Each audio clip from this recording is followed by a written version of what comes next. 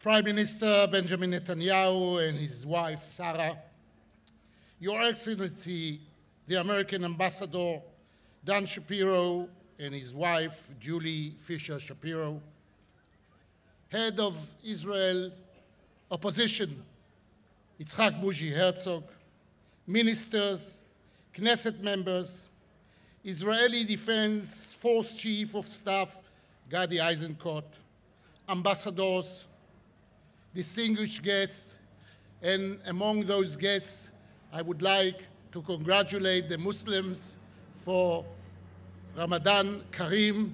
May Ramadan would be celebrated as festival of peace, a festival of love. Love to God and love to all human beings all around the world.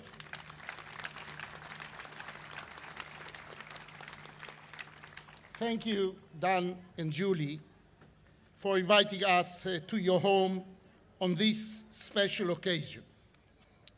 As a child, when I thought of America, I would think of John Wayne, Gary Cooper, Rita Hayworth, and Marlon Brando, and of course others, many others. I would imagine the bright red Cadillac DeVille. This was my American dream as a young Jerusalemite. To this day, these images carry for me a deep affection for the United States and the American people.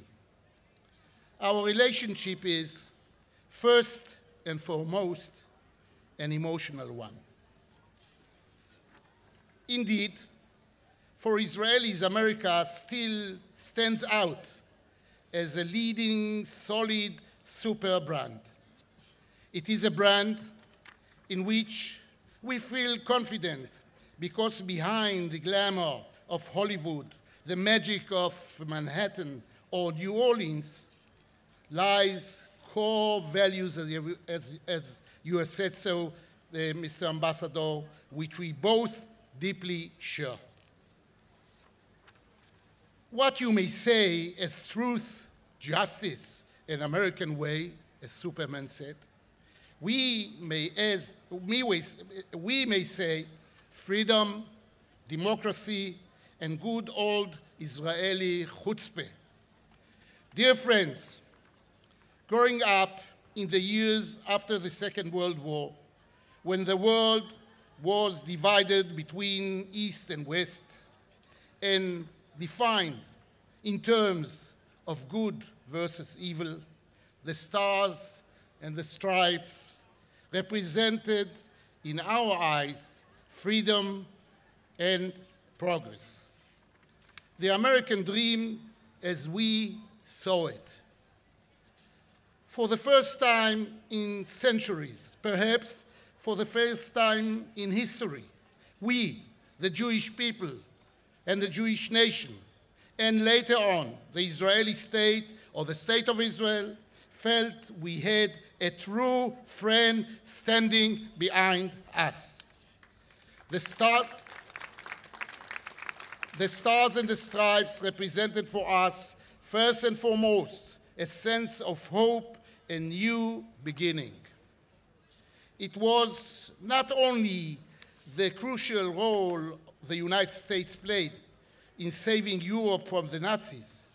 I think it was the unique readiness of America to take on the responsibility of defending freedom, not only during the war itself, but also for decades later. American leadership of the free world during the Cold War was not only political. It was about standing up for good and against evil. America is a superpower lived up to the American ethos. We were inspired by America as it lived up to its accountability to the future, as Winston Churchill said so. Later, we were inspired by Martin Luther King's dream and by Rabbi Avraham Yoshua Heschel, going hands with King on the Civil Rights March from Selma to Montgomery, together setting moral standards for all Americans and for all humanity. When I marched in Selma, I felt my legs were praying, said Rabbi Heschel. To this day, American world leadership, America's image, is both based on its moral leadership. We have witnessed America undertaking yet again to stand up to tyranny, to terror, in protection of freedom. Moral clarity should not be the property of the past. In the chaotic Middle East, where your enemy's enemy is not really your friends.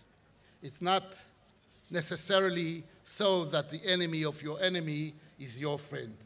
And in the face of nuclear Iran, we must not lose the ability to tell right from wrong. Failure is not an option.